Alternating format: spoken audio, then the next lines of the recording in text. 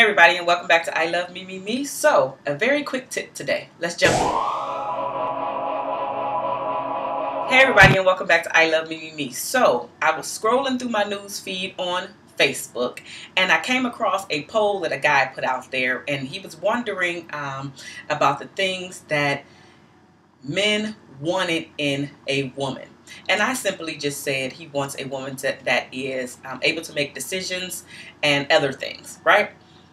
I stopped there because the men that actually replied was like, yes, yes, yes, yes, yes. They want a woman to be able to make decisions at least sometime. So I'm here to give you some tips today, ladies. Actually, I said tips, plural, but I'm only here to give you one tip, which is to make a decision. All right. And specifically what they were talking about was when it's time to go out for dinner or a date or something like that. And the guy specifically asks you, so what you want? Where do you want to go? What do you want to eat? Something like that. And you think it's cute to say, well, what do you think? You choose. Okay, stop doing that.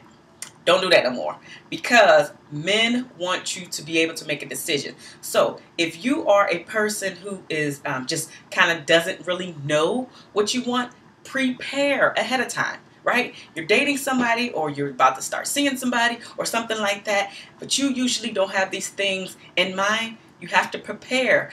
Preparation, when it meets opportunity, that actually equals success. So dating is no different. And specifically for this talk today, don't forget to be able to make a decision. So if you are one of the people who really don't know what you like to eat, think of some place, again, prior to preparation, think of some place that you've been wanting to go to, some place that you've been wanting to try, or some place that you have just not been in quite a while, and have at least 2 places at the ready. All right. So I'm just giving you guys this tip today to be able to make a decision nowadays. Men want a woman that can make a decision. Again, it doesn't have to be every single time, but whenever he asks you a specific question, you should be able to give him a specific answer. And this does not only apply to the dating situation or what do you want to eat situation. This is any situation. If you don't have an answer, tell him instead of the cutesy, I don't know, what do you think? You decide. Instead of doing all of that, so you know what?